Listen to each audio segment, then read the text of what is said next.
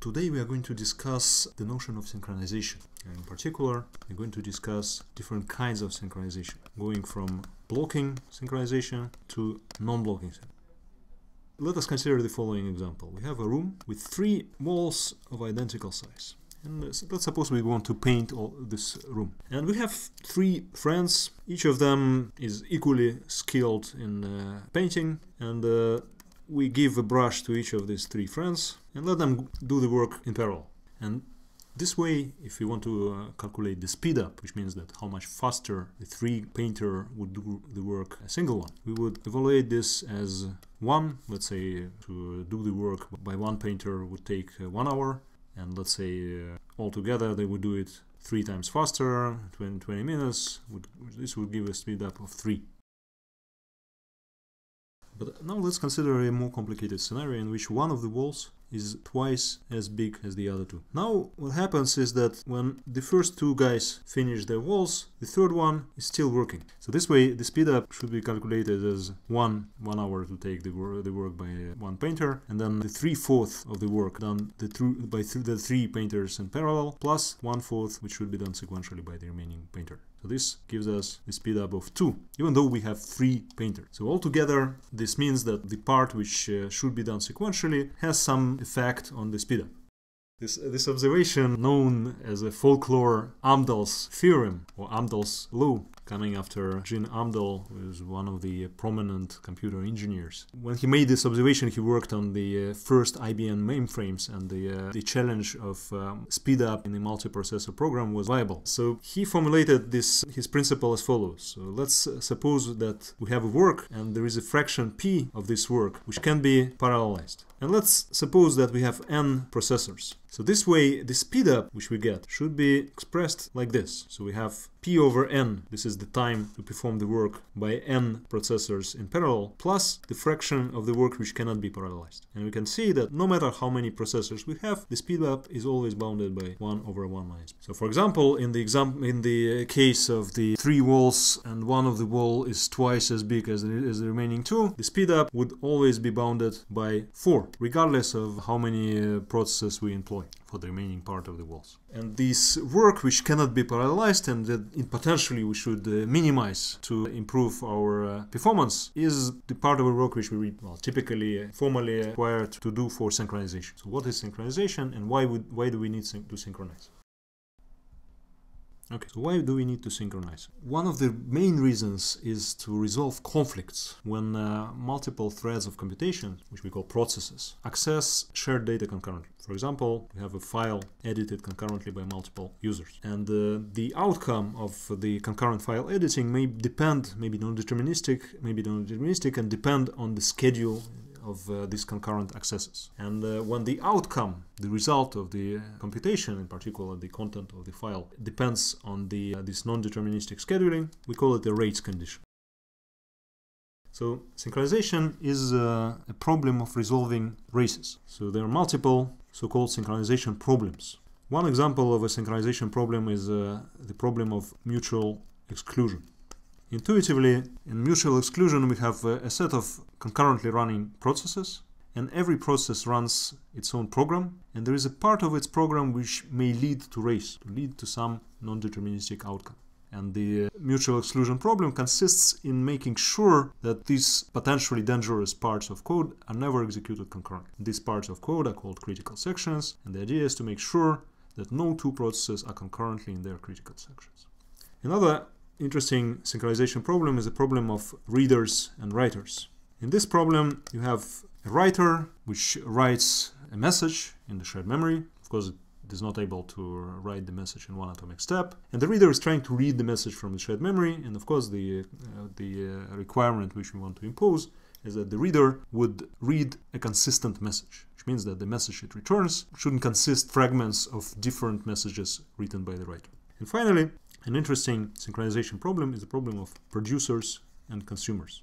So in this problem, we have, in the simplest case, we have 2 entities, a producer and a consumer, and we have a buffer of a bounded size. So in this particular case, it's some maybe shop, which stores items produced by the producer and the consumer comes to this buffer to consume the items. So the producer puts the items in the buffer using operation put, and the consumer gets the items from the buffer using the operation get. And the properties of the problem are the following. First of all, we require that every item is eventually consumed. No item is consumed twice, which means that if the consumer gets a given item from the buffer, it will never get it again.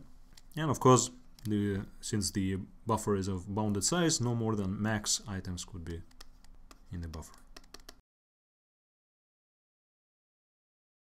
So in the absence of concurrency, there is an obvious way to implement it. So one example of this would be to maintain a shared buffer of a given size.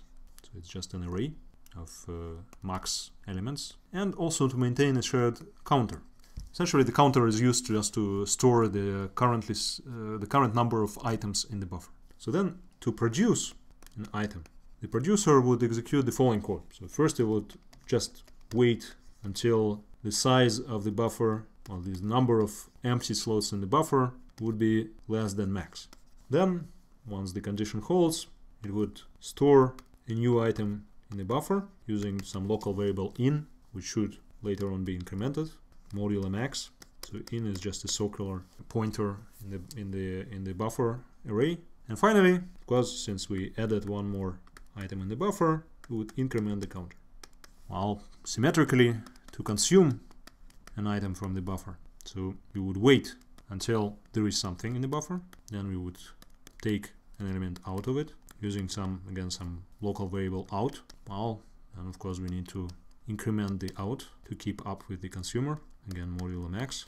And finally we decrement the counter because we took one element from it. And you can immediately see that potentially there is a race, because both producer and consumer under some concurrent scenarios may access concurrently the shared variable counter. So is it really a problem? Let us consider the following scenario. So here time means this arrow, so I will try to put the atomic events of the execution in this time frame. So let's consider first the behavior of the producer, assuming that the buffer already contains exactly one element. Means that the value of the counter is 1, and the producer wants to add one more element. What it does first, it tries to update the value of the buffer at position 1. So it stores its item there. Then what it does, it tries to check the value of the counter to increment it. So the value of the counter is 1. Then it updates the counter. Its new value is now 2.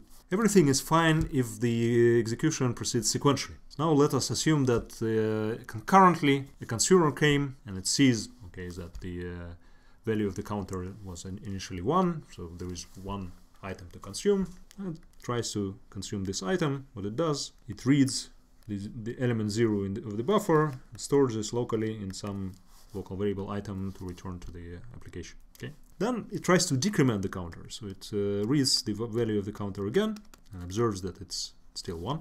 And then let's schedule the update of the counter after the update of the counter performed by the producer. Put it here, and of course it puts it to 0. So what does it mean? So intuitively, there was one item in the buffer initially. It was consumed by the producer. Oops. What does it mean?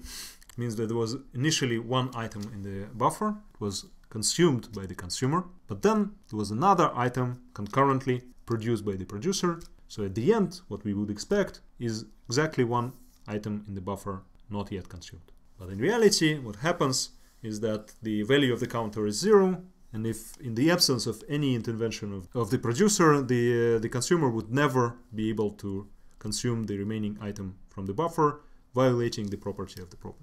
So the problem here is namely the race between the update of the counter value by the producer concurrently with the update performed on it by the consumer. Okay, so how do we resolve this type of races? Well, the standard way is locking. So the way we serialize all concurrent accesses to the conflicting data, we just protect it with locks. So in our case, as the MHAMDI's principle tells us, we try to minimize the amount of synchronization, and it is apparently sufficient to protect only accesses to the counters. So we could simply insert some lock and unlock statements before we deal with the counter, respectively for the consumer. And after we're done with dealing with the counter, we unlock the successes.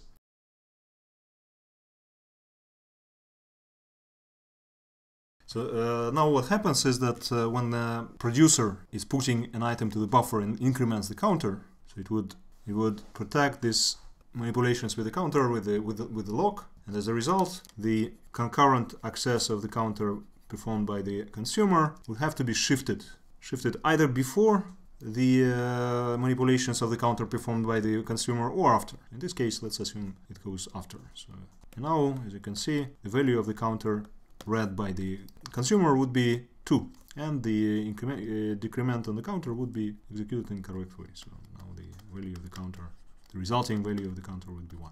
So this, as I said, this is because both manipulations of the counter are protected with locks. To illustrate the benefits of different synchronization schemes, and in particular the benefits of non-blocking synchronization, let us consider a slightly more interesting example. So let us consider a set abstraction that can be manipulated using 3 operations: add, remove, and contains. So naturally, an add operation simply add an element A to the set. A remove operation takes it from the set, and contains checks if the element A is in the set. So respectively, all of these operations produce a Boolean output. For the add operation, it returns true if the element was not in the set originally. Remove returns true if and only if the element was in the set originally, and contains, of course, returns true if the element is found in the set. One of the standard ways to implement a set is to use a sorted linked list. So it's a data structure which stores elements of the list as element of the set as nodes in the list. So each node has a next pointer, which points to the next element sorted in the ascending order. And it also has 2 sentinel nodes, head and tail. Now let's suppose that for the moment the list stores 3 values, 1, let's say 5, and 7. So in the sequential setting where no 2 operations run concurrently, to implement operations on the list is quite straightforward. So every operation would first traverse the list, finding the location where the operation should apply its updates, and then modify the next pointers of certain nodes and return the corresponding outcome. For example, if you want to add an element, let's say 3, you first search until you find an odd element with which is equal or more than 3. In this case, it is 5, and then you would create a new node which stores value 3, which would point to the next element in the sorted order, and then you would simply shift the next pointer of the node storing 1 to point it to 3. Of course, the problem arrives when you have concurrency. Of course, if there is a concurrent operation trying to modify the same node, you may get a problem.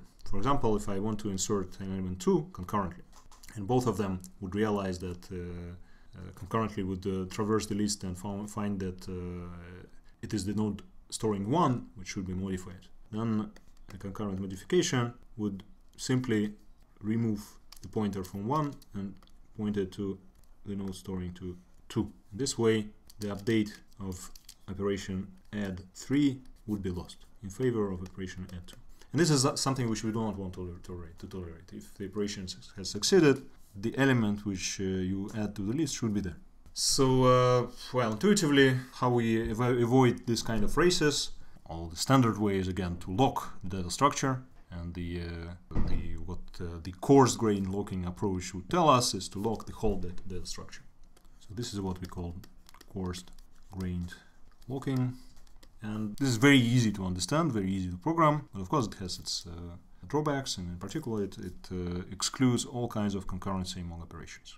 So all operations should be serialized, and in particular if you run your program on a multi-core computer, you don't benefit at all from having multiple cores. So instead, you might think of a more sophisticated scheme based on fine-grained locking of elements of the list.